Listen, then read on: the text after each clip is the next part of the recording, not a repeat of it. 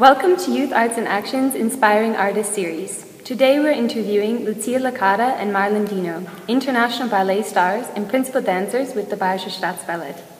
Thank you very much. Very welcome. Appreciate it. It's a pleasure. And I am going to ask them today about something very special that they've been able to find in their life. And they have a very rare opportunity to be partners both on and off stage. And I wanted to ask you both, when did you first realize that you had this special connection with each other? It was very funny because actually I think we realized it first working, because we were not together at the time, the first time that we started really performing together. And sometimes, I mean, you can dance many, many years with a lot of partners, but sometimes you can find this very rare quality that is this perfect connection in between two people. And with Marlon it was a bit like that. We were thrown into a ballet, I think it was lead, and it was just, we had like one or 2 days to rehearse the whole piece, and we were just going on stage. And it's not an easy piece. It's kind of, it has to be very coordinated and to look fluid, to look easy. And I remember the first day we say, okay, let's just go for it, try and see how it goes. And it was really amazing. It was just, when you have this feeling that the hand that you need there is there, the other person, it has the same timing that you do, the same rhythm, is breathing at the same time as you do, it becomes really, really special. And it was surprising, actually. I have to say that I was really, really surprised. And I've never had the chance to dance with Marlon a lot before. And sometimes it can also change from a studio to a stage. Like you get along well in a studio, and then on stage, a person gets a bit stressed or nervous. And I remember doing the first performance of lead after the 2 rehearsals that we had, and I was really, really surprised. Not only because whatever it was happening in the studio was happening even better, but also because of the confidence. It's really important to have a person with you that even no matter how nervous that person is, it doesn't show. And I remember one thing that it was very surprising even, which shouldn't, but it was the way that he was looking at me. You know, he was looking direct in my eyes. And I'm a person that always looks directly, but sometimes you always have these people in front that they're a bit nervous, that they don't dare to hold your eyes, to look at you directly. And I was surprised that, you know, we had this kind of connection, that he was looking at me, I was looking at him, and this creates an intensity on stage that, if not, is missed. So you can also give your strength to the other person and your security when that person is also looking at you directly in your eyes. And I was really, really surprised by that. And I remember that at the end of the performance, I even went to talk to Ivan. And because I've never, in my life, in my career, I've never doubted to complain when I'm not happy about a partnership or about a dancer. I never doubted. So in this case, I thought it was fair for me to go and say, I am really happily surprised about how working with Marlon is and how the performance went, and I just wanted to tell you because I was sincerely surprised. And after we have the chance to do Giselle together, and then we started working on Oniegin, which is the first ballet basically that we started working from the root, even if I have already performed it. And I have to say that it's wonderful. It's wonderful when you have this special connection with a person. It doesn't mean that it's easy, you know. It doesn't mean that it's not hard sometimes, and mostly us, you know, after you get together in life and you get married, and our rehearsals sometimes they can be tough, you know, because we are both of us very stubborn, very hard-headed, very demanding with ourselves and with each other. So, you know, our rehearsal sometimes is a whole process of working and finding until we are both satisfied. But at the end of the day, when we go on stage, all that work that we did in the rehearsal, still we are happy with it. Pays off, and it's wonderful to just be on stage and just enjoy. Were you nervous, Marlon, though? Because at this point you weren't a principal yet, right? Yeah, that's true. So were you nervous to, you know, go in the studio and just be like, okay, I've got to get myself together now? No, the truth is that many dancers, when they get this opportunity to dance with a principal dancer, or especially with a world star, let's say, they get this, oh my God, what should I do, what should I do? For me it was like, I was so privileged actually to be able to dance with this partner that I've almost never touched. But I was confident in myself in a way that now it's my moment. I have to enjoy my moment. I have to go for it. I have to do everything for it. And I'm not a person that gets scared easy when I'm on stage. It's very rare that I'm really nervous. Of course, nervous inside you can be, but what you show is like an illusion in ballet. It's like what you show outside, you never should feel inside, especially when it comes to technical stuff. Afterwards, if you really feel and you are there and you want to make the best out of it, the only moment that you can do that is looking at the other person's eyes and take the energy from them, and they can take the energy from you. So you can dance together and you become in one. Because a partnership is all it's about, is two people finding the same language.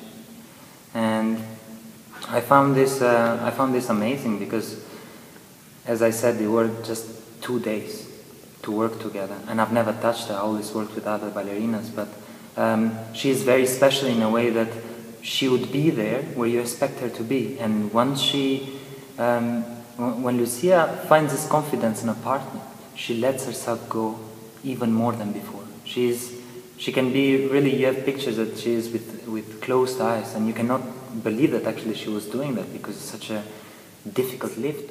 It should come from inside you. If it comes from inside you, it can never be wrong. Your heart can never be wrong. So I wanted to ask then, because when you go on stage, you both pretty much, it sounds like, bear your emotions to one another. So, your partner's both on and off stage. How does that work? If you're not having a good day with each other in your private life, when you get to the studio, do you have to turn that off? Do you use that? I've always thought that would be something that could be difficult for people, You seem to do great. At least me. You have days yes and days no days, let's say. These days that there are really no, you can be very angry, but when you come in a studio, that rage that you have inside you, and you don't even know why, you can use it for good or you can use it for bad. Well, we try to use it in a good way, even if sometimes the words that you're saying, they are not really nice to the other person. But let's say you would never do that with everybody that you know. Okay. You do with the person that is the closest to you, because that person, even if you'd get angry with you, would understand that actually we're working for the same goal, to make this piece or this ballet look as best as we can.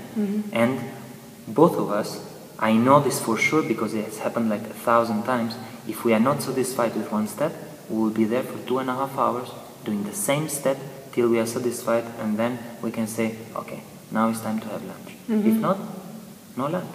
So it's a good thing both of you have that same approach to the work, right? And sometimes it's a whole process that you have to be careful, because when you have this extra confidence with a person, it can go both sides. Okay. So it's wonderful in the trust, but also there is these moments, situations in which you're gonna talk to that person in a much closer way than you will talk to anybody else. Okay. So if another partner will do a mistake, you'll maybe say, yeah, can we do that again? And if your husband or your wife does a mistake, you will say, what did you do? So those are right. What did you do that for? What are you doing? It does not so those are things that actually they're hard to control. Yeah. We always try, sometimes we manage, sometimes we don't. But basically what we manage is that sometimes, we can get kind of angry in a rehearsal because you get frustrated, or because one says something, the other one did something. But we kind of always manage to, once it's finished, it's over, we let it there and we don't bring it home. Great. That's important. Oh, great. Okay. That's actually, we never had the problem to bring our private problems to the studio, because that's never been an issue. No. Okay. But what is harder sometimes is to, when a rehearsal is kind of intense, to just say, okay, it's over, we manage, we arrange it, okay, let's forget about it. So what would you say, as yourselves, very successful artists, for other young artists, what advice would you give them then? Well, in my opinion, to every dancer, just to follow their heart and just do what they believe they want to do in their life. Like, for example, if it's for dancing, it doesn't matter what God gives you, physical wise. If you really want something, you can have it. It's up to you. And partnership. It's the most important. Being a partner, being behind that girl, transparent, as I always have said it, a guy should be behind a girl always transparent when he's partnering. It's not about him, it's not about her, it's about you together. Even if the other person doesn't see you because you're behind. But you're making a good job if she looks good. So. But I will Obviously say, you are. She keeps dancing with you. what I will say that I find that is very, very important is that, you know, generation after generation things change. Fashion change. Yes. The tastes change. And lately in the last years, we've been seeing, you know, it's normal that we're always trying to achieve, to challenge ourselves and to get better and technically better in quality and in quantity. The problem is that nowadays the younger dancers, they should think that we are not the strength, we are not getting it by being all the same. Everybody's trying to be like the other ones. Everybody's trying to turn more, to jump more, to make more bravura. But the problem is that if everybody's doing that, you will never be different because you're just trying to do what everybody's trying to do nowadays. And what they are forgetting is that the most important thing for a dancer is to be unique, to be yourself, to be different.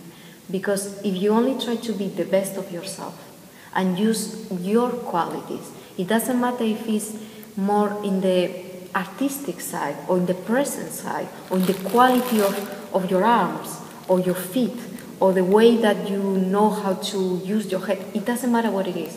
But with the qualities that you have, if you use them 150%, nobody will be better than you doing that. And what is important is to be different, is to be unique, is to be yourself. Not to be just part of a robotic, amazing quality technique dancer. Because nowadays everybody has this amazing quality, this crazy technique.